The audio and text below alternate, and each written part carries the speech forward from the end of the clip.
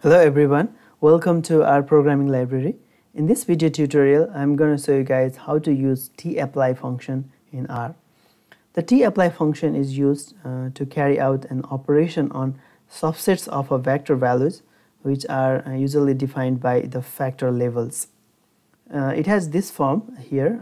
The first argument is the vector, second argument is the factors, and the third argument is the operation that we want to carry out. Let's create a vector v which has elements from 1 to 20, and also create a factors with equal number of elements as in vector v. In this case, the factors levels are starting from Monday to Friday, and they will repeat, each of these will repeat 4 times, so that the factor has equal number of elements as in the vector v. So let's create that factor. Now we can use tapply function to calculate different things like sum, median, mean, standard deviation, etc. The first argument is the vector v, the second argument is the factor that we just created, and here we want to calculate the sum of the different factor levels.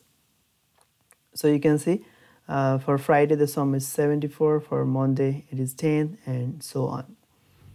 We can also calculate the mean of these different factor levels. So for Friday the mean is 18.5, for Monday it is 2.5, and so on. And also let's calculate the median. Okay.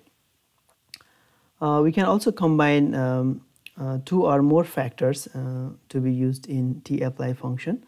So let's create another factor called gender, which has factor levels male and female, each repeated 10 times, so that the total length is again equal to the length of the vector v. Now we can use the tapply function, but in this case, since we have 2 factors, we can combine them using the list function here. All other syntax are exactly similar, so let's calculate the sum in this case.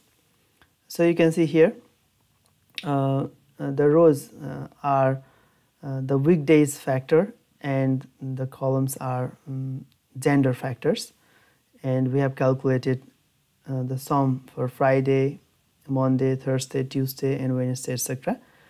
And in some of the cases you can see here only female are present, and in some cases only male are present, and you can also have cases where both male and female are present, but the total sum is the same as we have calculated before for Wednesday. So that's all about using tapply function. This is a very important function if you want to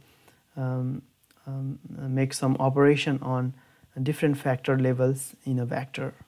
Thank you very much for watching, and I hope to see you guys in the next tutorial.